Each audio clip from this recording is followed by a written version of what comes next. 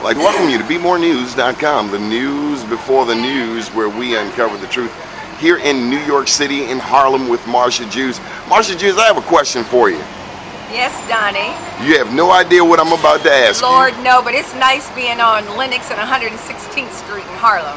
Okay, or well, Black Wall Street. What better place to ask you your thoughts on the Supreme Court's recent assault on the Voting Rights Act, Well, this first, affecting southern states across America? and let me tell you something. I believe with all my heart that all of those Republicans and all, be it congressional leaders, be it governors, be it Supreme Court members that were appointed by Republican presidents, I believe that it's a strategic plan, that we are not to be voting.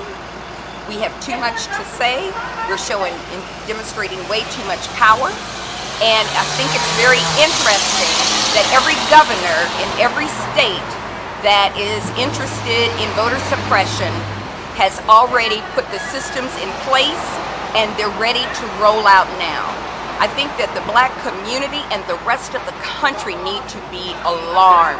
They need to be in the street. They need to support every organization that remotely is going to overturn this.